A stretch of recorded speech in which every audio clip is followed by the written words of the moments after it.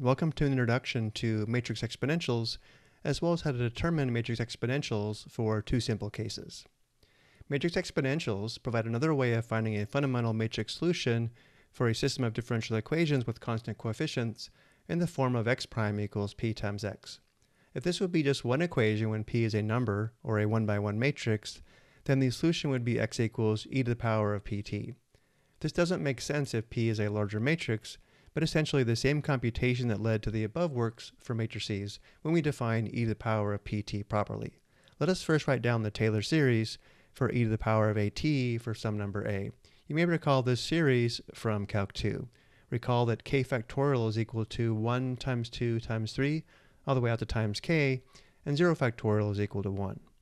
If we differentiate the series term by term, we get the result below. Notice if we factor out a, we do have a times e to the power of at.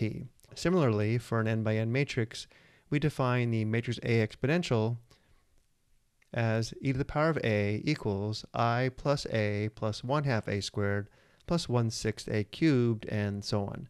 If we compare this definition to the definition above for e to the power of at, notice 1 is replaced with the identity matrix I, the number a is replaced with matrix A, and there is no t. Let us not worry about convergence. The series really does always converge. We usually write p times t as t times p by convention when p is a matrix. With this small change, and by the exact same calculation as above, we have that the derivative of e to the power of tp equals p times e to the power of tp. Now p, and hence e to the power of tp, is an n by n matrix. What we are looking for is a vector. In a 1-by-1 case, we would at this point multiply by an arbitrary constant to get the general solution. In this case, we multiply by a column vector c. Looking at the theorem below, if p is an n by n matrix, then the general solution to x prime equals p times x is x equals e to the power of tp times c, where c is an arbitrary constant vector. In fact, x of 0 equals the constant vector c. And again here, e to the power of tp is a matrix exponential. And of course we can check this by differentiating, which is shown below. So again, the important part here is e to the power of tp is a fundamental matrix solution of the homogeneous system. So if we compute the matrix exponential, we have another method for solving constant coefficient homogeneous systems. It also makes it easy to solve for the initial conditions. To solve x prime equals a times x with the initial condition x of 0 equals b, the solution is x equals e to the power of ta times vector b. This follows because e to the power of 0a is equal to the identity matrix, and therefore x of 0 is equal to the identity matrix times vector b, which does return vector b. Next, we have an important property that we use when determining matrix exponentials. If a and b are matrices, if a times b equals b times a, meaning the matrices commute, then e to the power of a plus b equals e to the power of a times e to the power of b. Otherwise, e to the power of a plus b doesn't equal e to the power of a times e to the power of b in general. And again, this is important when determining matrix exponentials, which we'll see shortly. And now let's take a look at two simple cases on determining matrix exponentials. In some instances, it may work to just plug into the series definition. Suppose the matrix is diagonal. For example, let's consider matrix D, which is the 2-by-2 matrix with entries A0, 0b. We know that d to the power of k has entries a to the power of k, 0, 0, and b to the power of k. And now if we apply the definition for e to the power of d, we have e to the power of d equals I plus d plus 1/2 d squared plus 1/6 d cubed, and so on. Again, this is using the definition here at the bottom of the screen. And now we replace I with the 2-by-2 identity matrix, and we replace d and its powers with the appropriate matrix. From here, if we take a look at the entries in row 1, column 1, notice the sum is the Taylor series for e to the power of a. Similarly, if we look at the entries in row 2, column 2, we have the series for e to the power of b. The other two entries remain 0. So now we have e to the power of d is equal to the 2-by-2 identity matrix with entries e to the a, 0, 0, and e to the b. From here, it follows that the matrix exponential e to the power of td has entries e to the power of at, 0, 0, and e to the power of bt. Notice how determining a matrix exponential for a diagonal matrix is very straightforward. Using this rationale for 2 by 2 matrices, e to the power of I has entries e, 0, 0, and e to the power of ai, where a is some constant, is equal to the 2 by 2 matrix with entries e to the power of a, 0, 0, and e to the power of a. And of course, this property does apply for larger square diagonal matrices. And now let's look at the second simple case. Now that we know how to easily determine a matrix exponential for a diagonal matrix, this makes exponentials of certain other matrices easy to compute. For example, when we have a 2 by 2 matrix that has a repeated eigenvalue with one defect, we can easily determine the matrix exponential. For this case, let's look at an example. Let's consider matrix A that has entries 5, 4, negative 1, 1.